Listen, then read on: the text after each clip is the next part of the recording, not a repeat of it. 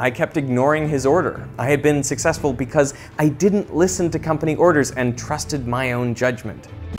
In 1990, an executive at Matsushita, an LED manufacturer and Nichia's biggest customer, visited the company to give a talk on blue LEDs. In it, he claimed zinc selenide was the way forward, declaring gallium nitride has no future. That very same day, Nakamura received a note from AG.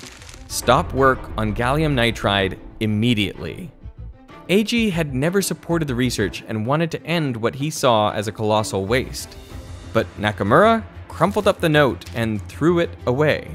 And he did so again and again when a succession of similar notes and phone calls came from company management.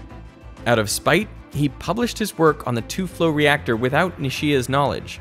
It was his first paper. I kept ignoring his order. I had been successful because I didn't listen to company orders and trusted my own judgment.